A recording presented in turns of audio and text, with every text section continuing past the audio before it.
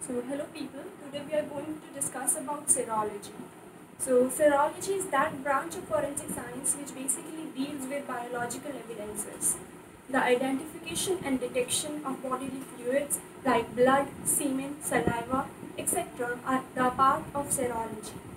So now I'm not going to discuss complete branch in a video. So I'm going to take a chunk of serology and today we are going to discuss about the reagents and immunochromatographic assay. So first we'll talk about reagents. We have two reagents in serology, that is the immunogen and immunoglobulin.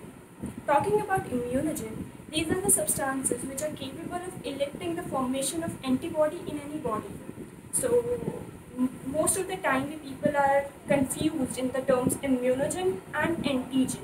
So let us clear the difference first. So immunogen are basically, as I said, are the substances which are capable of elicting the formation of antibody in any body, whereas antigen are the substances which are capable of reacting with that antibody. Immunogen are capable of elicting the formation as well as reacting, and antigen are capable only of reacting. So we can simply say that all immunogen are antigens, but all antigens are not immunogens. Now we'll take a closer look to the structure of immunogen.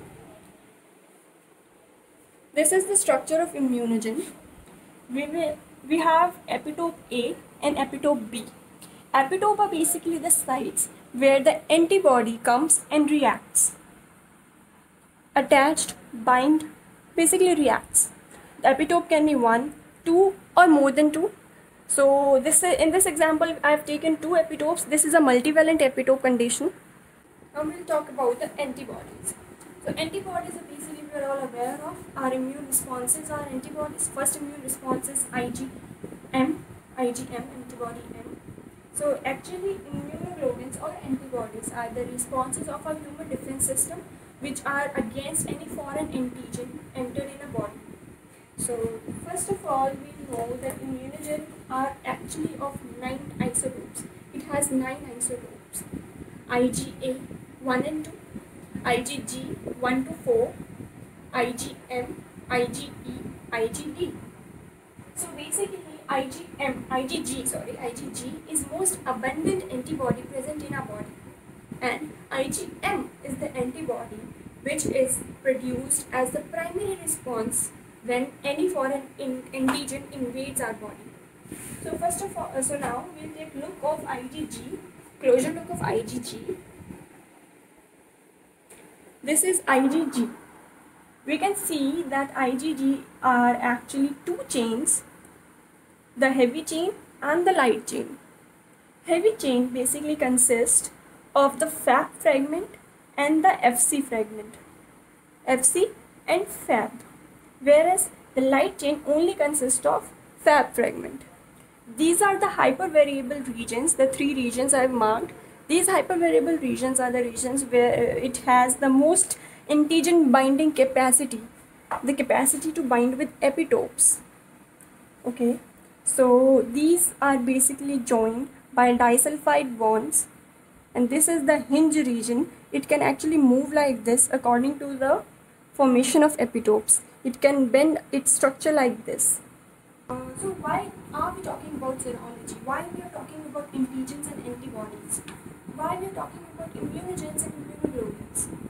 So have you ever seen that there are certain kits, rapid, specific, sensitive kits available in the market where there is a bell-like structure on the end and there is a screen-like structure which represents the lines. Presents the lines if the body fluid is present or not. Have you ever wondered what is the mechanism behind those kits? How are they so fast and how are they so sensitive and specific? These kits are actually based on immunochromatographic assays. These are actually based on the binding capacity of our immunoglobulin and the antigen. First of all, let me show you the antigens present in different type of body fluids which we are going to use in immunochromatographic assay. Blood have HB and GPA, glycoporin protein. Semen has PSA prostate-specific antigen in Sg seminogelin. Saliva has HSA, salivary alpha amylase. Urine has TPH. Sweat has DDC, dermacidin. And menstrual blood is D-dimer and LDH. I want to tell you what are actually antiglobins. Yes, there is a difference between immunoglobins and antiglobins. Basically, immunoglobins are also actually capable of eliciting the formation of antibodies in any other foreign body. Let's say, for example, I took my immunoglobulin and I injected in a rabbit. For instance, I injected in the body of rabbit. So the body of rabbit will form its other antibodies which are against the response of my foreign immunoglobulin. So we can also say that immunoglobulins also have antigenic properties, also have immunogenic properties. Immunoglobulins which are formed in response of a foreign immunoglobulin in a body are known as antiglobulins. So talking about immunochromatographic assay, these are basically in 4 steps. The first step is, these are the epitopes of the antigen. This antigen can be any antigen as written here. So we will talk about HB antigen. So for example, consider this antigen as a HB. And this is any labeled. Labeling can be colorimetric labeling can be radioactive, labeling can be fluorometric. Okay, so this is a labeled antiglobin, labeled antibody.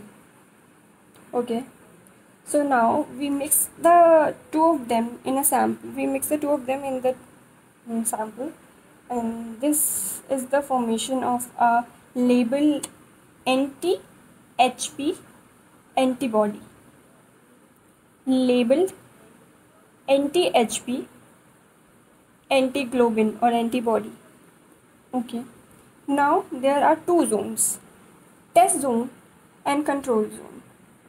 When we talk about test zone, there is a formation of a sandwich-like structure where the labeled antibody